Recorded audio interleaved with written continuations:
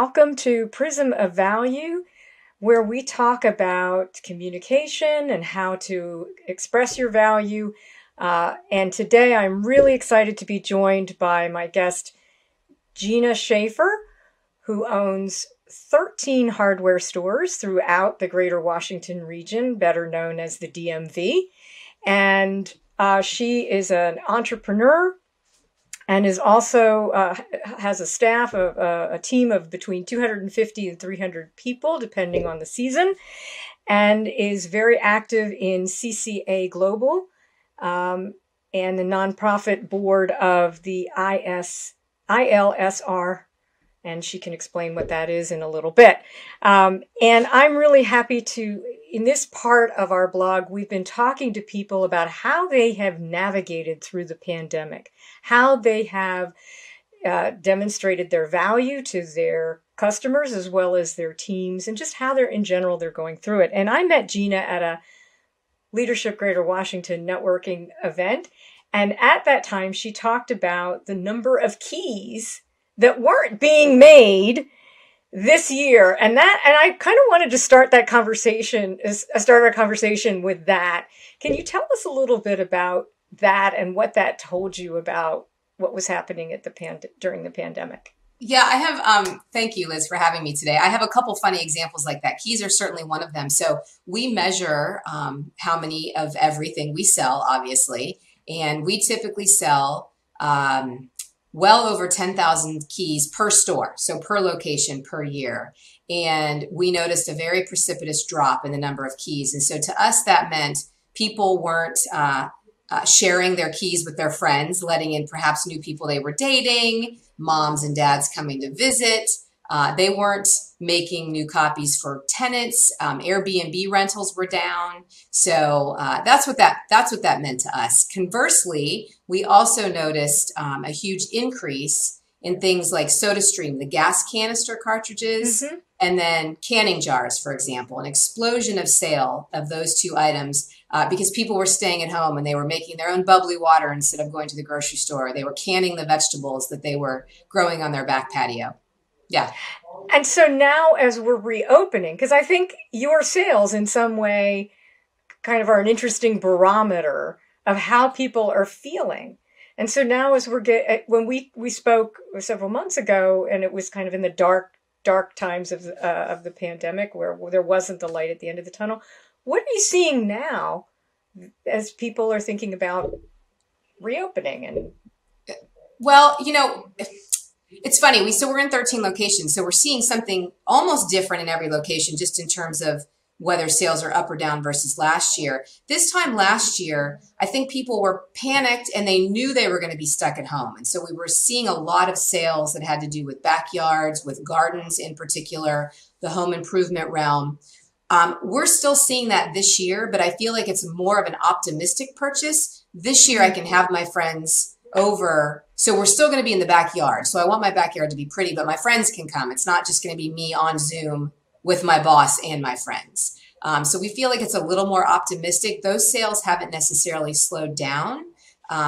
What we're waiting to see, whether it happens or not, is if people become so optimistic that we don't want to work on our homes anymore because we can travel and we can go to mom's house and we can go to our friend's house. And so we're waiting to see how that might affect the sales further in the season. So you purchased your first hardware store, I think in 2003? 2003, yes. Yeah. And so tell us a little bit about how you started the company, why you started the company, and then some of the other challenges you faced in the almost 20 years since you've had this company. Okay. I can't believe it's been almost 20 years. It still surprises me when I say that or hear people say it. It's crazy. So over the course of the last 18 or almost 20 years, and my husband is my business partner now. He joined me after I was in business for about 3 months. And so we've been working together ever since.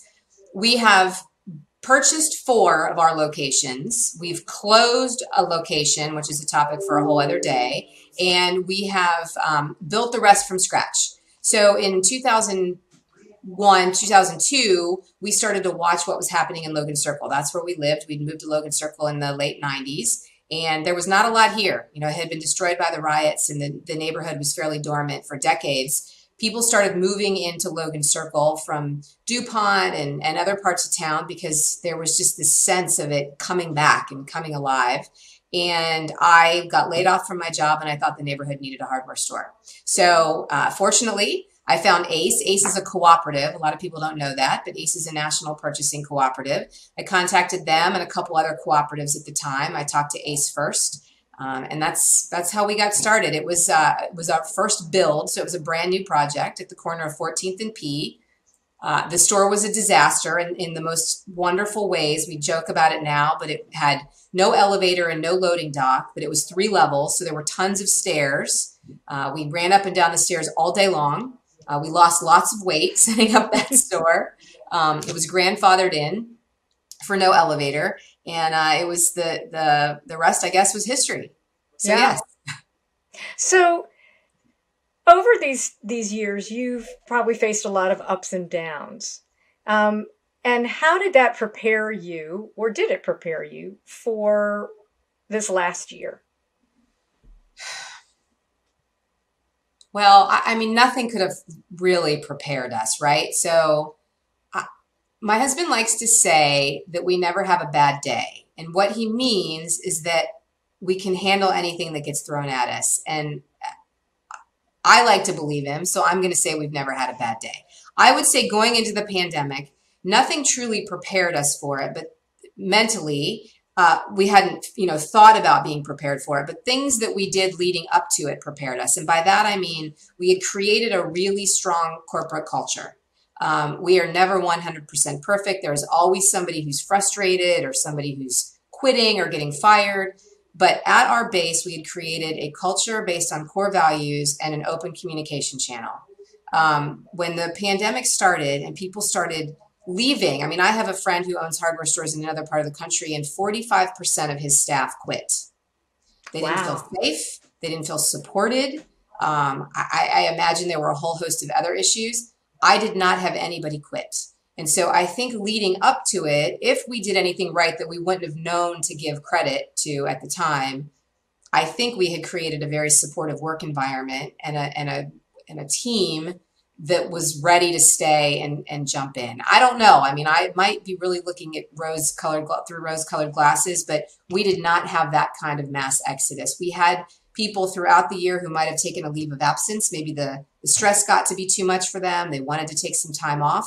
We were able to accommodate that, but we didn't see a big drop off. We also have always been very open with our managers being able to order what they need. So there's a whole ordering process. It's not, really, it's not an interesting conversation unless you want to geek out about retail, but they have always been empowered to hire who they need and buy what they need to take care of their customers. And so they already had that mindset. So for example, if people are coming in and they're buying crazy amounts of canning jars and the system hasn't caught up to that yet, I'm going to order a bunch of canning jars. So that's a simple example, but a lot of empowerment that had happened previously, I think, made it a lot easier to handle what was being thrown at us last year. Yeah. And Yeah. so building a strong corporate culture is really important. And how would you say that, what were sort of the fundamentals of that? You already spoke about one, which was empowering people to do what they do. But what would you say are some of the other fundamentals of that? The biggest tenet is trust. And that might sound a little cliche, but we realized in 2003 that we couldn't expand unless we trusted the people who were running our stores. I like to say that how could I have 2 or 3 or more newborns if I didn't trust someone to take care of the first 1 or 2 or 3, for example? I had to put employees in place who I believed were going to treat that store like their own. And so we started creating this foundation of trust. I have almost zero turnover at the management level. And I like to think that's because they know they're trusted and they know what needs to be done. Again, something's always getting awry. I mean, I don't try to pretend that we're perfect. But that foundation of trust was the first thing that kicked us off. And then, even gangs have a culture. And that was kind of an eye-opening moment for me when I realized that as a young leader. People talk about corporate culture as if it's something that just happens. Well, it does happen, and it happens in a gang, meaning it can be very negative. It can be something that most of us don't want to live within. So you have to nurture it, and you have to talk about what that means. And for us, one of the big tenets was just being open and communicative. So we hire a lot of folks from the recovery community. I want someone who comes in who is, 6 weeks clean from a drug addiction or alcohol addiction, for example, to know they can talk about it, to not feel like it's this big secret, because there's no shame in any of that. And so we started, again, with that trust and that open communication in the very beginning, and then built our culture around that. Sorry, I'm So it's babbling.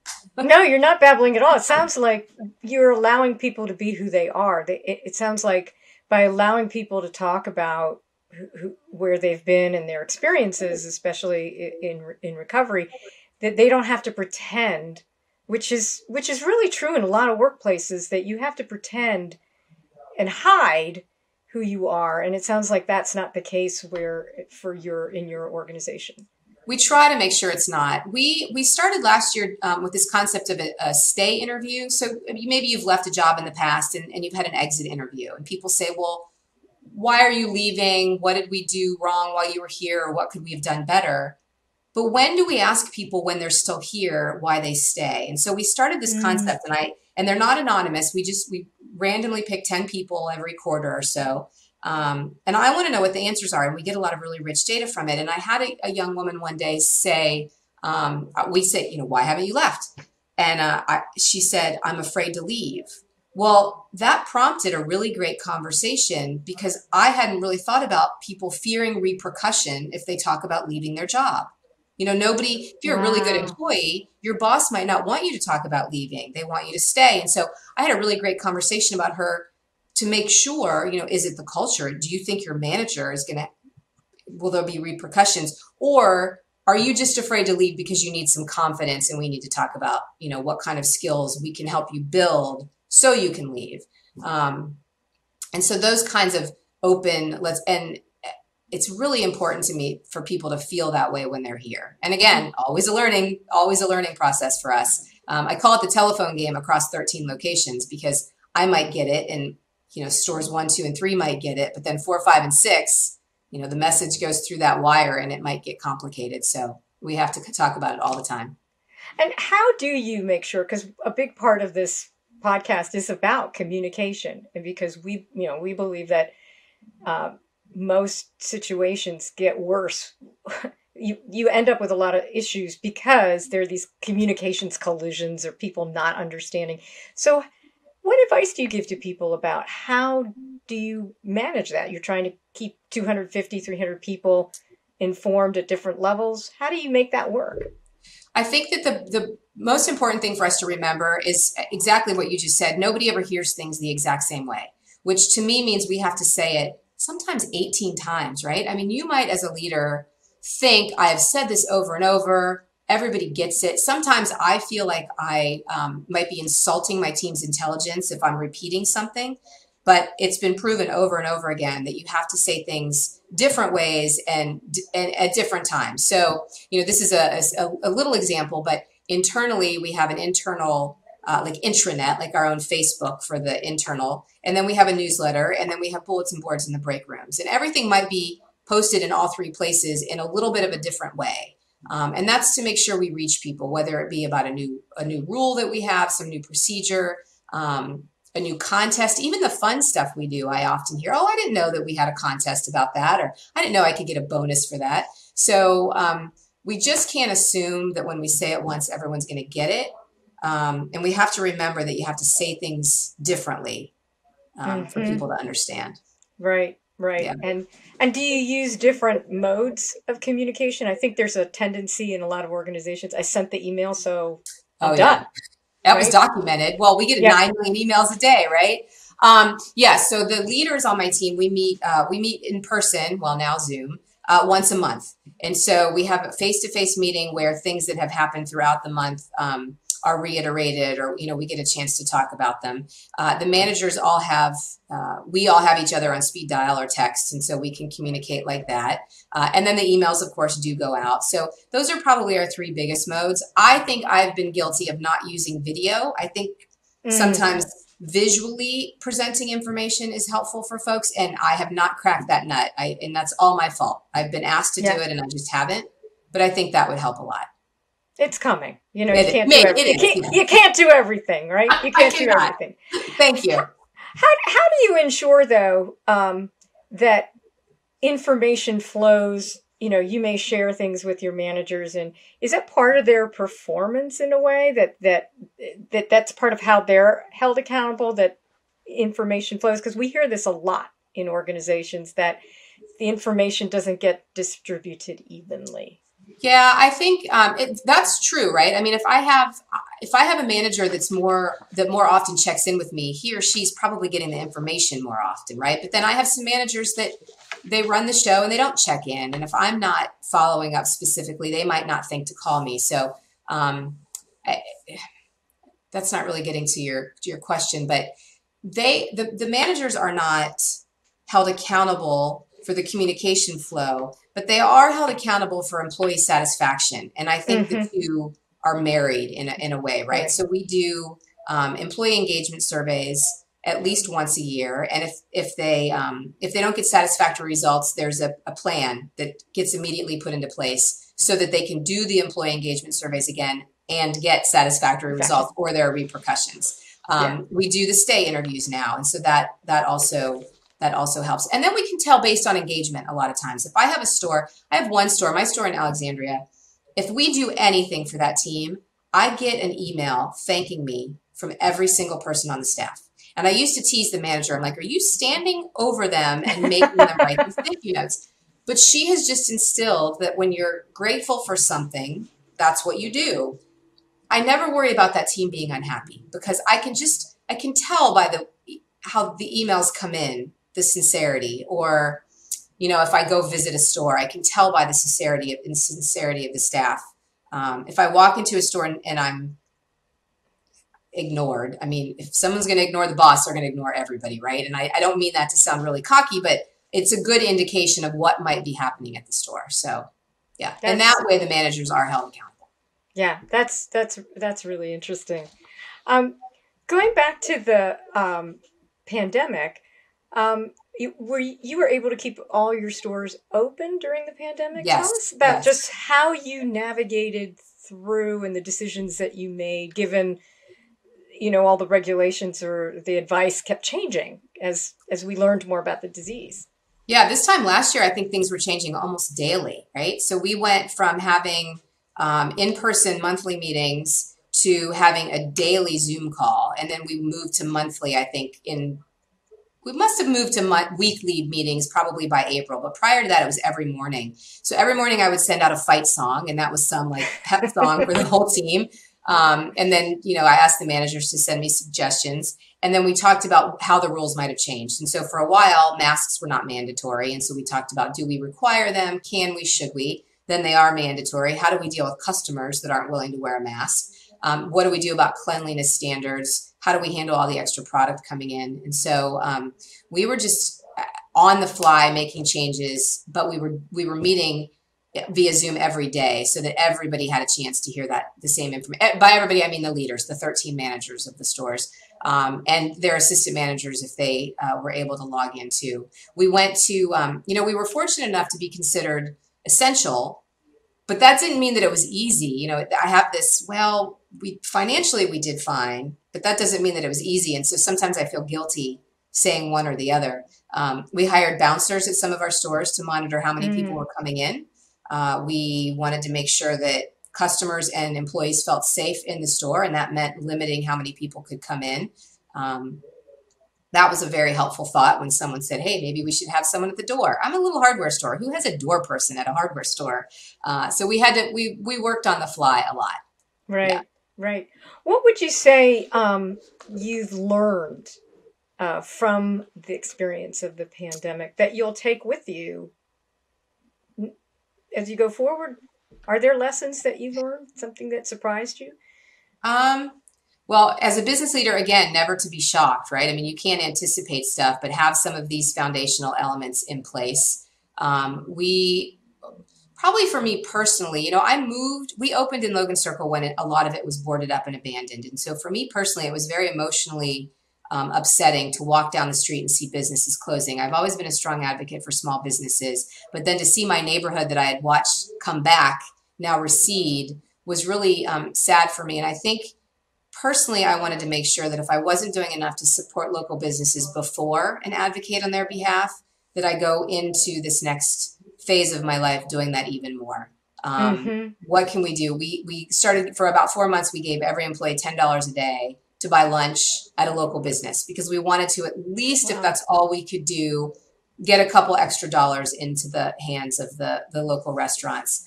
We worked really closely with a lot of the local streeteries to source products that they needed for their streeteries at discounts. And I don't know if that's what I've learned, but that's a big part of what I'm taking away is, really Yeah. support the communities that we're in. Main Street is important.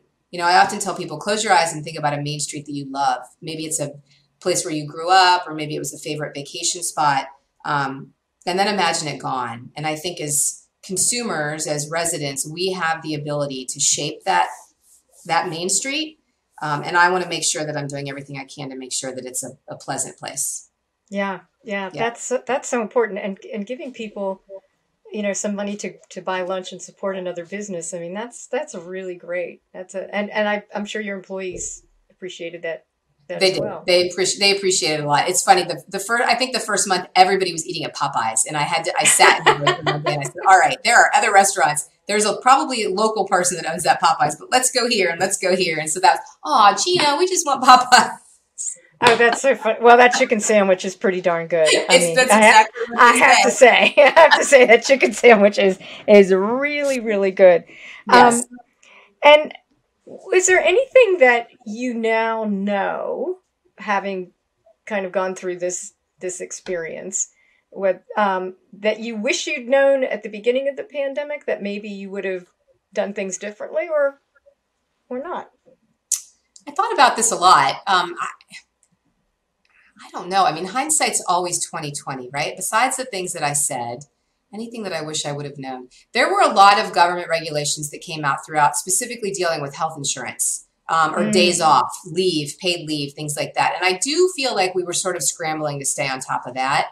I don't think I could have known those things in advance, right. though. So I'm not sure. That and supply chain issues. So we buy probably 90% of our products from ACE. And there are tons of benefits for that. So we wouldn't want it any other way. But we had to pivot like a lot of other businesses and buy from other places. And so I wish I would have had some of those other places in my back pocket before I desperately needed them. Because by the time I needed them, everybody else knew they needed them, and then it didn't do me any good. So I don't think that really gets to the answer to your question, but all of the things that just would make me a better business leader and us a better business in general.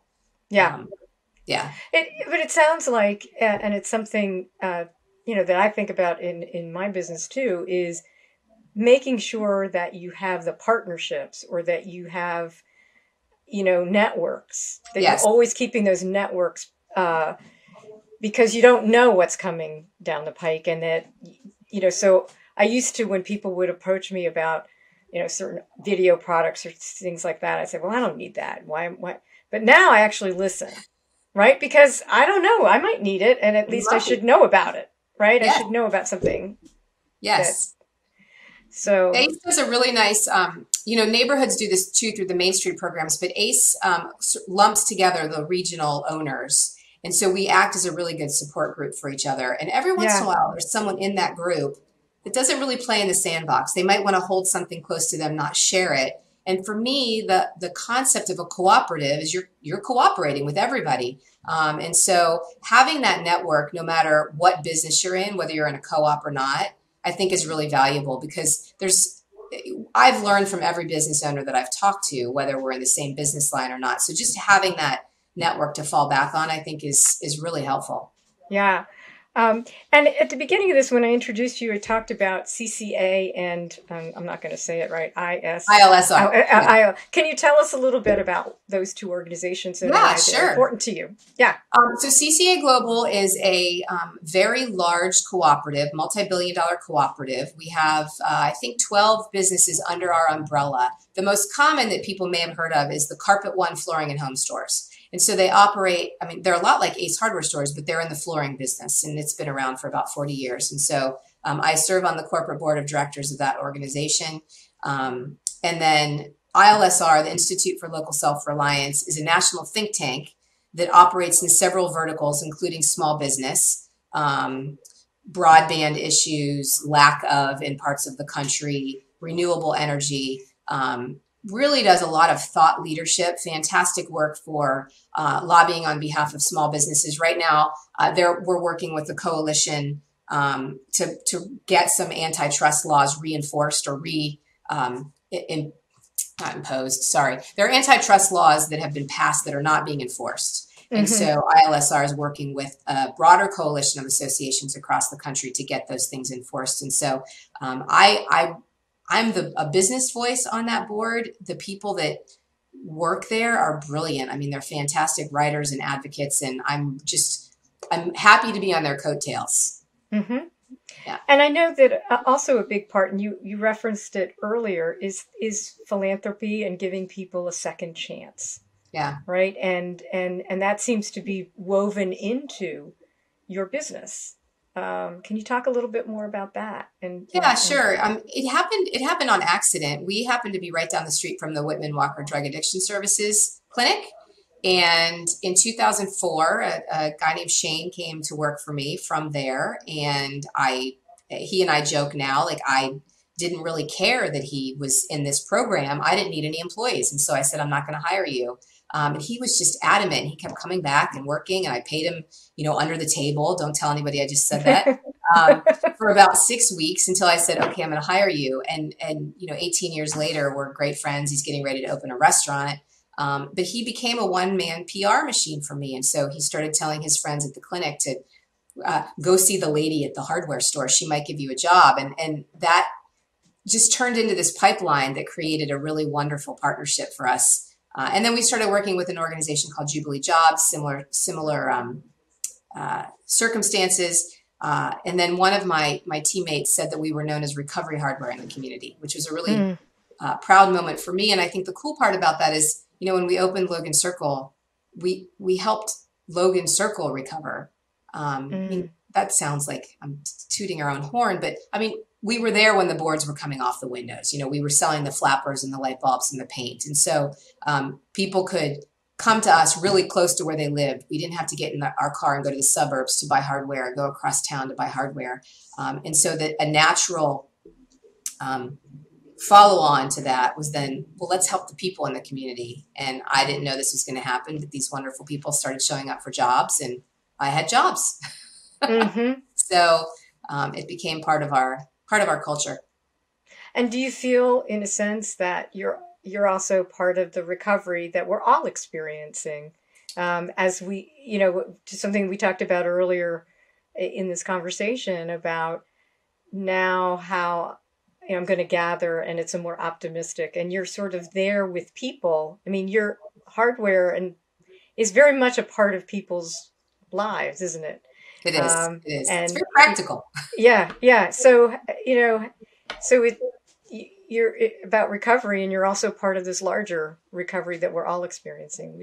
Well, now it goes back to, I'm glad you brought this up, because now it goes back to my comment about the Main Street. And as we move into this next phase, this hopefully soon we can actually say post-pandemic phase, what can we all do as community members to make sure that our communities recover? And there's so much to that from the Main Street perspective. It can't just be the business owners hoping and fighting to make this happen. We need people to shop in our stores, and we need people to buy from us, and we need people to dine with us, and not just do that stuff with big nameless, faceless entities. It's really important to us as small mom and pop, locally owned businesses. So that's what we need to do. That's what I'm hoping happens in this post-pandemic world. We remember that. And lastly, what are you most looking forward to? Are you going to take a trip? Are you going to, Well, I jokingly told somebody that I was going to walk down the street and start hugging random strangers.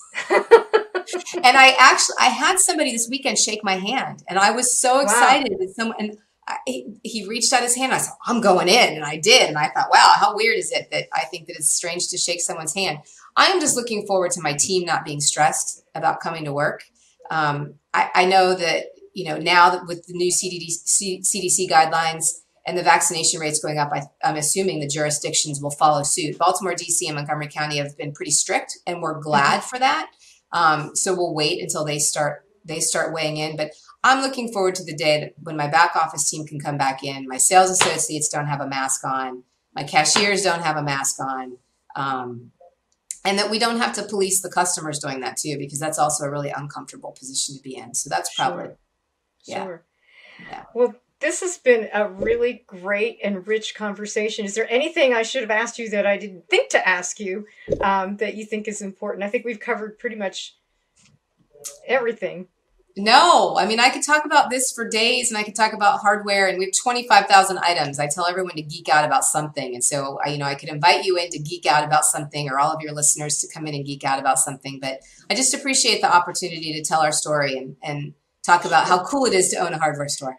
Yeah, and it sounds like it is. And I think you ought to keep track of, or maybe you do, the geeky part, like what people are buying and what they're not, and what that says about where we are as a community and sort of where people are going.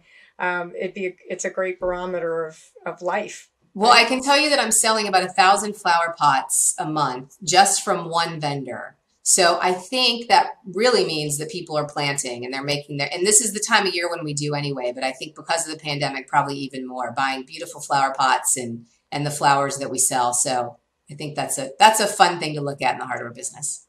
And I love the analogy, we're planting. So it's very optimistic and very forward thinking. It is. Absolutely.